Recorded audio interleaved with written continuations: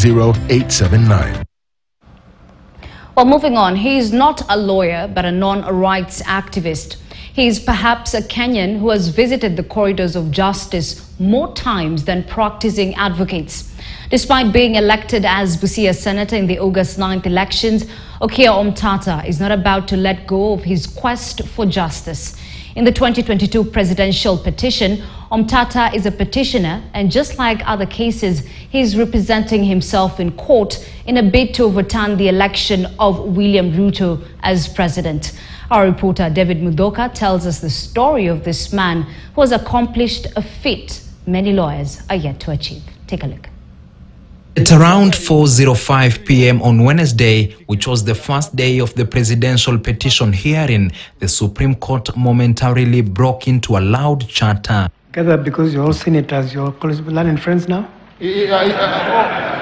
Yes, my Lord, Mr. Omtata is... The seconds-long excitement had been prompted by the invitation of activist Okiya Omtata to the stage to present his petition, challenging President-elect William Ruto's victory before the apex court.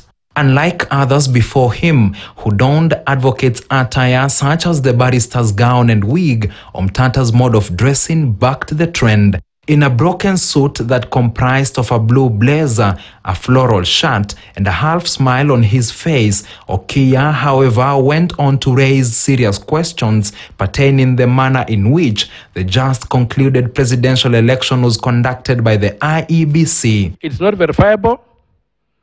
Right now, I cannot verify where the ballots I cast went. I don't know.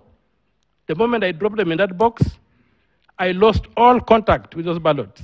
Using a table presentation, Okiya claimed that the figures that IEBC used to declare Ruto president-elect were cooked. It is the same presentation that he used on Friday during his rejoinder. We were told about military precision.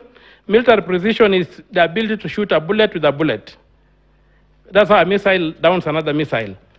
That is not what we are saying here. In a span of just 2 days, he had taken to the big stage twice, a stage that has accommodated very few, if any, non-lawyers, a stage that is almost every lawyer's dream. And with a mix of numbers and the occasional law jargon, the Busia Senator-elect appeared to prove why he deserved a spot to bask in the supreme limelight.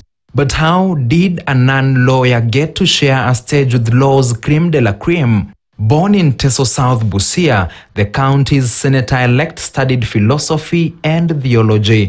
Andrew Okiya Omtata Okoiti, however, abandoned the seminary for street activism and sprang to the public limelight in January 2008 when he chained himself at Vigilance House Police Headquarters in what he termed a protest of justice.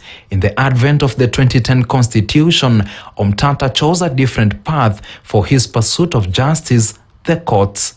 Claiming that lawyers were too expensive to retain, Omtata chose to, under the tutelage of lawyers such as Charles Kanjama and Kibe Mungai, draft, file and argue his cases, some of which 10 years later he has lost and some won.